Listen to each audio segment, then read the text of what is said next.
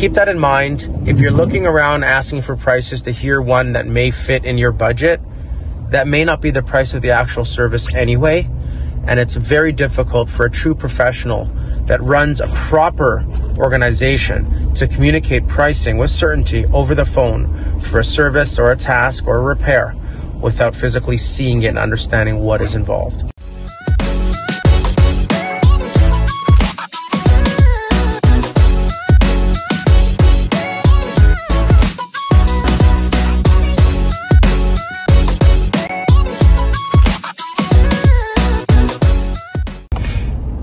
Good morning, folks. Rafi here, Preferred Plumbing Solutions. How y'all doing today?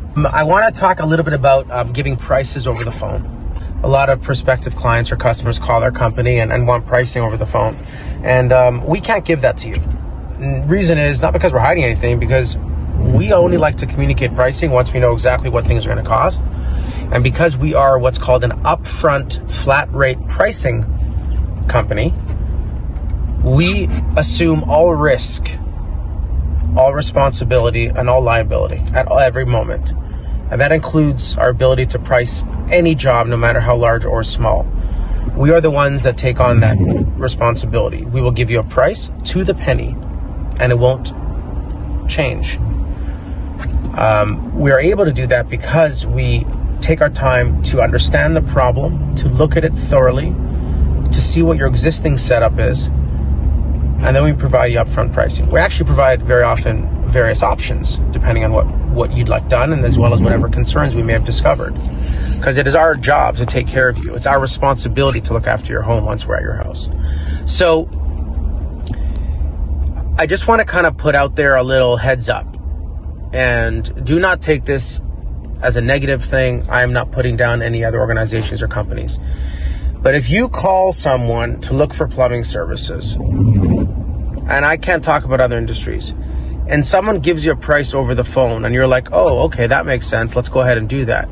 Just understand a few things. One, there is a chance, quite a high chance, that the price will not be what the price is.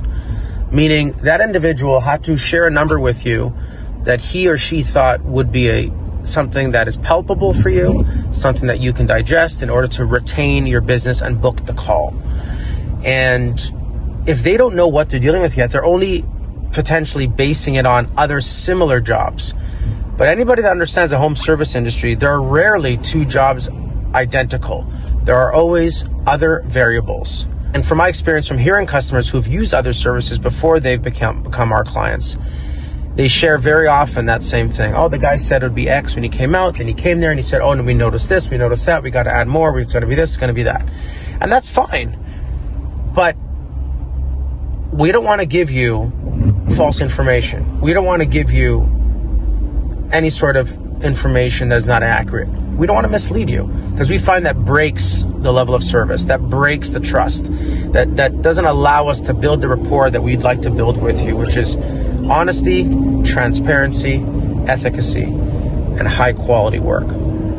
So again, keep that in mind. If you're looking around asking for prices to hear one that may fit in your budget, that may not be the price of the actual service anyway.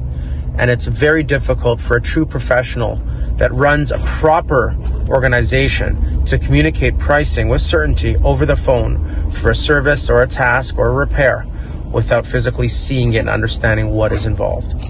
That's just my opinion based on industry, based on 20 years of experience, and based on speaking to thousands of clients over the years and understanding what people struggle with.